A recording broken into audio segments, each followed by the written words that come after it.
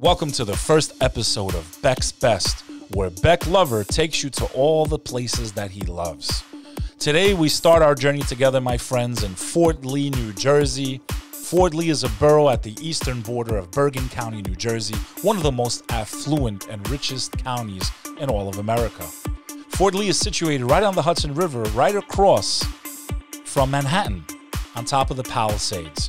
Fort Lee is named for General Charles Lee after George Washington and his troops had camped at Mount Constitution overlooking Burdett's Landing in defense of New York City against the British during the Revolutionary War, making this a very historic town and a very important one to the creation of the U.S. During Washington's retreat in November of 1776, along what today is Main Street in Fort Lee, Thomas Paine composed his pamphlet, The American Crisis, which began with recognized phrase, "These are the times that try men's souls." These events are recalled at Monument Park and Fort Lee Historic Park. Another amazing fact about Fort Lee is that before Hollywood, the history of cinema in the U.S. can trace its roots to right here on the East Coast. Fort Lee was the motion picture capital of America before Hollywood became what it is today. People of the tri-state area know it's very expensive to live in Fort Lee and all of Bergen County because of how close it is to New York City. Just to cross the bridge from New Jersey to New York, it's going to cost you $16. I say you take that $16 and you spend it on a quality cigar and come and visit your friend Bek Lover at the Cigar Room. Follow me, let's go have some fun. Here I am with the founder of the Cigar Room, Willie Flores, Cuban American. He's going to tell us a little bit about how the Cigar Room started and his own brand of cigars and a little bit about, the cigar culture. Yeah, my pleasure. Thanks for having me, Bek. Well, I could say I've been doing this my whole life. My father started this in the U.S.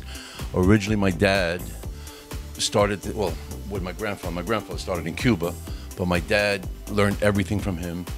When we came to the U.S. in 1962, even though I was born here, my dad started working like in a rice factory and embroidery business, even though he was a cigar man, a roller, put blends together and everything. You guys left before Castro or after? No, right 2 years after. But they were on the list in '59 to get out. It took almost 3 years to get out. But so came as refugees from communism. Yeah. From there we went straight to Miami. I finally got the okay to leave, and of course they strip you of everything before you leave. You can't leave with anything. No money, no jewelry. My mom's wedding ring, everything, That's, how communism is. Yeah, I don't have to tell you. But, so, when he got here, he came here with 3 kids. For a year and a half, 2 years, he was doing side work with, working, like carrying 50-pound bags of rice, working in an embroidery factory all night. And then he hooked up with a friend of his that came out here and said, why don't you bring the cigar brand back out, the Flores, which is our name, our family name, and that's the brand we had in Cuba. So, of course, he didn't have much money, so he did the best he could. He opened up a little cigar factory in Miami. That was in 1966. My dad would spend 2 weeks out of the month down there and come back to Jersey. There's a family. So, I was 2 years old and all that. So it went well in the beginning. In the 60s, 70s, the cigar industry wasn't bad. It was pretty decent. He would sell to a lot of bodegas, and inside the factory, we sold there. This is in Calle Ocho, Miami, when there weren't that many, actually. Most of the cigar factories were in Key West and in Tampa. So he continued it. Thank God it went pretty decent. And then came the 80s, and, my dad was getting a little older now, and the cigar industry wasn't good at all. A lot of regulations, a lot of taxes, everybody was against the cigar. It was against the meat potato guy, the cigar smoker. So then in the early 90s, me and my brother, my older brother, we decided to open up a cigar store in Hoboken. And I said, let's do this. Let's bring Dad's cigar back in the market, man. And Hoboken at the time was booming. Everybody was moving in because, yuppies. Yeah, Wall Street people. All yuppies, 5 minutes from Manhattan. And I go, listen, this is a great opportunity. Let's do this. And he was like, nobody's really smoking cigars. I said, listen, I'm telling you, this is a different generation now. And thank God. What do you think brought it back? Do you think? I think that generation, and without a doubt, Cigar Aficionado magazine. So the magazine played a very big role. That magazine came out in '92. We opened up in '90, and celebrities were smoking. Arnold Schwarzenegger, Sylvester Stallone. You think these people definitely helped? Yeah, massive influence on that. That Thanks, was big, Arnie. That was big. That was big. So then in '93, I came up here. I was looking in Fort Lee to open up a store with my dear friend and practically my brother, Jose Perez, Pep. And I convinced him a little bit to do it, and we did it. And we found a place here in Fort Lee on Main Street. That was in 1993. Here we are 27 years later. Thank God things have grown. I have a passion for this. This is you expanded. You added another partner too, right? Yeah, Carlos. Veteran? Yeah, Carlos. Marine. Did 3 tours in Iraq. In '96, we moved over. In 2016, we moved over from Main Street to here. Our lease was up. We needed a bigger place, and he wanted to come in. So he came in with us. We opened up here 4 years ago, and I think it's the best move we ever made. The place is. We're happy with the way it looks. It's comfortable. We got a massive selection. And we're right near the bridge, right near all the highways. Stone's throw. Yeah. People even from New York City, I noticed, come here to get away from the craziness of Manhattan. Yeah. Tell us a little bit about your cigar brand. Yeah. La Hoja. You have it here. This is La Hoja Cigars. This is one of the lines. We have 5 lines. This is the Maduro. Our cigars are made in the Dominican Republic. Years ago, when my dad was around, we were making them in Miami. Now we've moved everything 10 years ago to the DR, where the cost is obviously less. It's just the more hands-on over there with quality control. It's a more organized setup.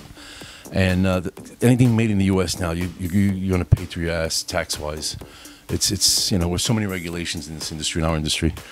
But it's a Dominican cigar. We have cigars that are either mild to medium, full body, medium to full.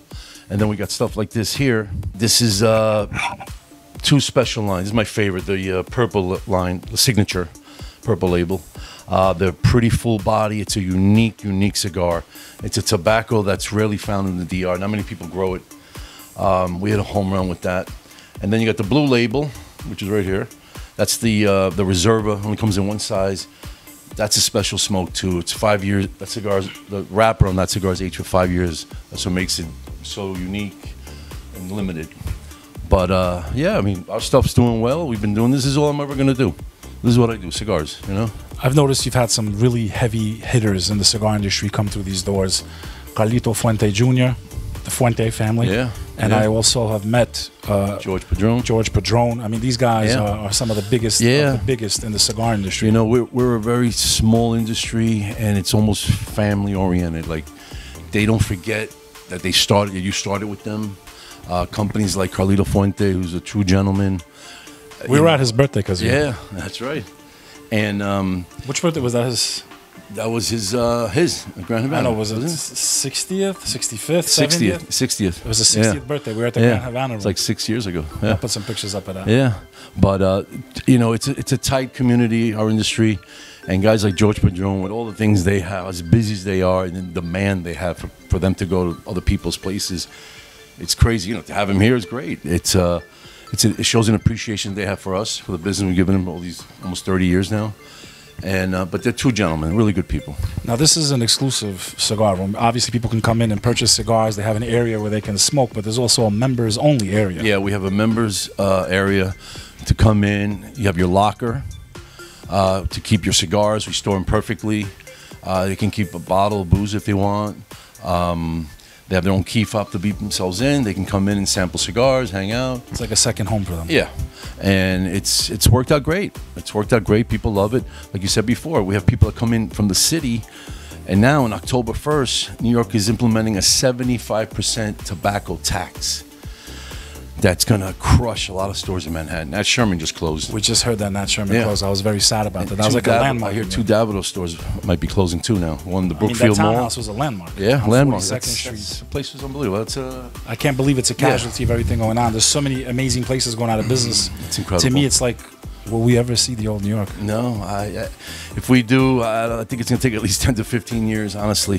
From just the 6-7 months of damage. And if another guy like de Blasio comes back in, replaces him, it's going to be the same continuation. There's no question about it. But the cigar room will be here, God willing. God willing. So, getting back to that, the tax, as long as our governor doesn't do what they did, God willing he won't, we're going to pick up a lot of that business, I think. You know, being so close to the city, the Bronx, you know, this area. Besides paying the toll, the amount of money there's going to be saving in taxes, and especially if they buy in bulk. You know, we're here. If anybody wants to come, you'll love the store, that's for sure. Mention Bek Lover and you get 10% off. Absolutely. 10% 10% off. You mentioned Bek Lover. Yes. Yes. Willie, I want to thank you for your time. No, and my pleasure. I love it here. I've been a member for a long time.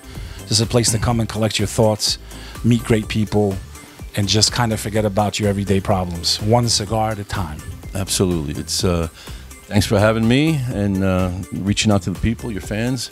You know, he's got a great show, that's for sure. Thanks, Willie. Very informative. So I'm in the humidor with Iris. She handles a lot of the customers that come in here, and she's grown her knowledge about the cigar life. What do you like about the cigar culture? I like that it really is, it's so varied, you know, cigars, and it's just, it has such a rich history, and you know me, I'm all about history, just the history of the industry and what it means to... Do you feel, I mean, are the majority of the clients that come in men? I mean, do you see women coming in buying cigars too? There are some women who come in, but it is male dominated. For now. For now. But it is growing. It is. And I love seeing women come in, you know, it's always a treat. But women do smoke cigars, and people ask me all the time, they're like, wow, you smoke cigars and you're a woman? I'm like, yeah. And there are women that are members here. Oh, yeah. Yeah, there are. They have lockers. I mean, they're very serious about it. Yeah. You know, it's not just a boys' club. You know, we have women who, they spend the money, they come here, they have their lockers, they, you know, they're bosses. Uh-huh. Exactly. So I'm going to pick out something. I'm going to pick out something a little easier today. I'm going to go with an Avo. All right. And maybe you can show us what you do. All right. You service the whole thing? You cut the cigar for them and like? All right, let's rock. White glove service. How do you know what's the right cut? I always like to ask people what they like, but, you know, it actually does make a difference how you cut your cigar. Straight cut is the most common, but a V cut, the concave cut, gives you more filler and less wrapper. So it's a more concentrated pull. And, you know, if it gives you more flavor of the cigar. So that's what I prefer. And then there's punch, which is just, you don't even cut anything. You just do a little hole right in there. And that gives you the most concentrated pull. I'm going to go with a V cut. All right.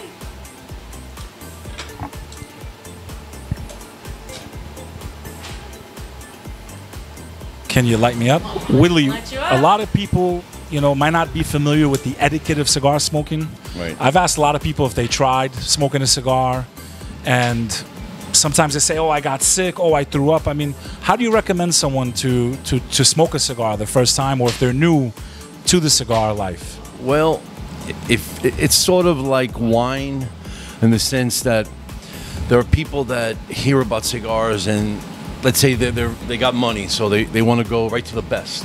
And I tell them, listen, first graduate and to enjoy a cigar is to understand what it took to create the cigar, for one.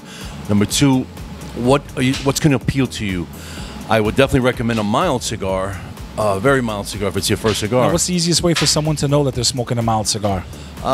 Is there a color? Well, is there a name? Sort of like the one you have in your hand. Not always, but I would say a good 60 to 70% when you see the light Connecticut wrapper, it tends to be milder. Now, the blend inside has a lot to do with the body. And the Ligero leaf is the strong leaf of the cigar. If it has only Seco, which is the mild one, then that's going to be a very mild cigar. Your tobacconist should know this when you go to the store. But normally like an Ashton, a PG, a La Hoja Crema, a Macanudo, cigar, even just about every company has a line that's mild. Avo, you know. And usually is natural. Is that a way to? Yeah, natural, they call it. Generally, they're a little more But natural mild. is really anything that's not Maduro. So that's natural. An Ecuadorian Sumatra wrapper, which looks a little darker, is considered natural too, natural. But you got to know a tobacconist. He's got to recommend that.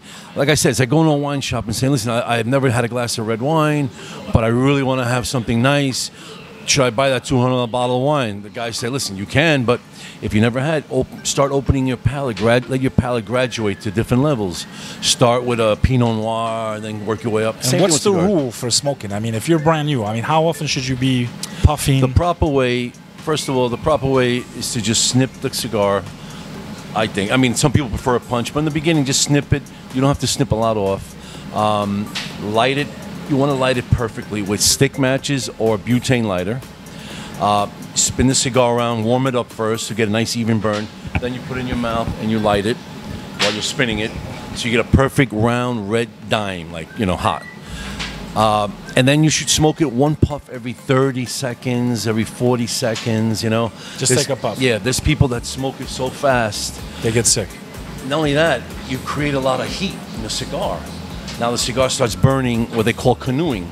It starts burning through the side, a hole, because it's so hot, the cigar, that it's got to burn somewhere else now.